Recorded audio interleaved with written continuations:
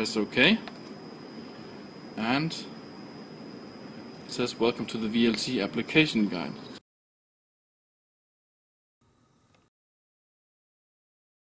Select your application. In this case, the default application is compressor, so that's okay, we will leave that. Your motor voltage.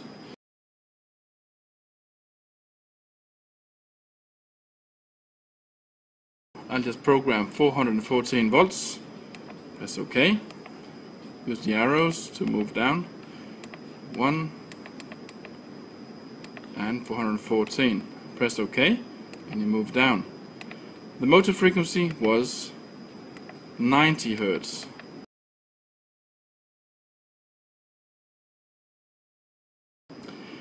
The motor current was 11.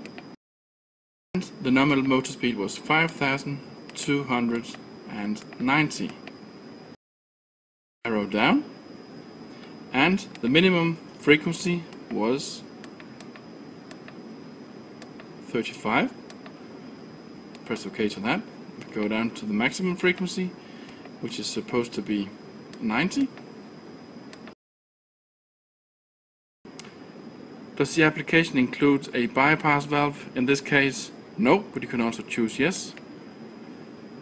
Then we are asked, do we want to use internal or external control?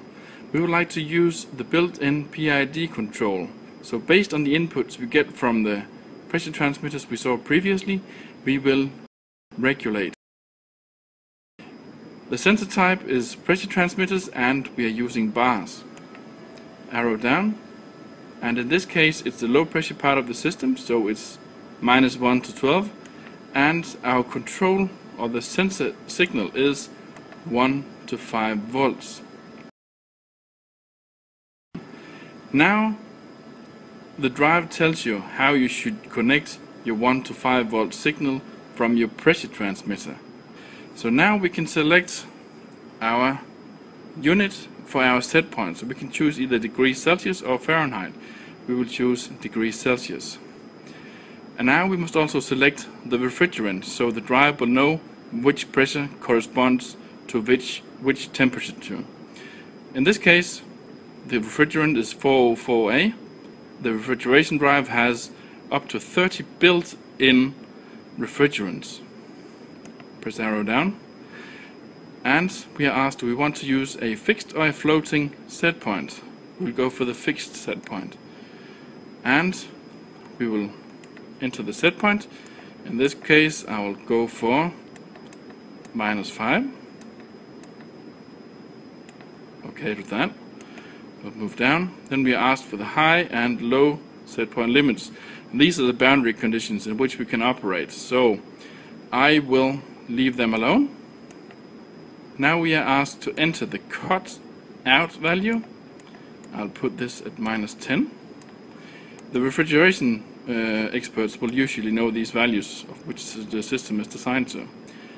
The cut-in value is 0 degrees in this case, and I will leave that as well.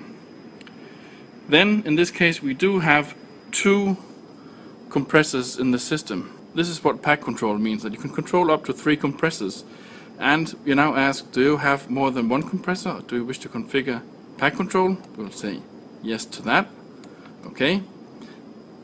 Arrow down. How many compressors do you have? We have 1 variable speed and 1 fixed speed, so 2 compressors it is. Now the drive tells you, where should I connect my fixed speed compressor? I press OK. We have now set up the compressor. So arrow down, and now you can choose between rerun the wizard, go to main menu. This is what we'll do, and I will hit status,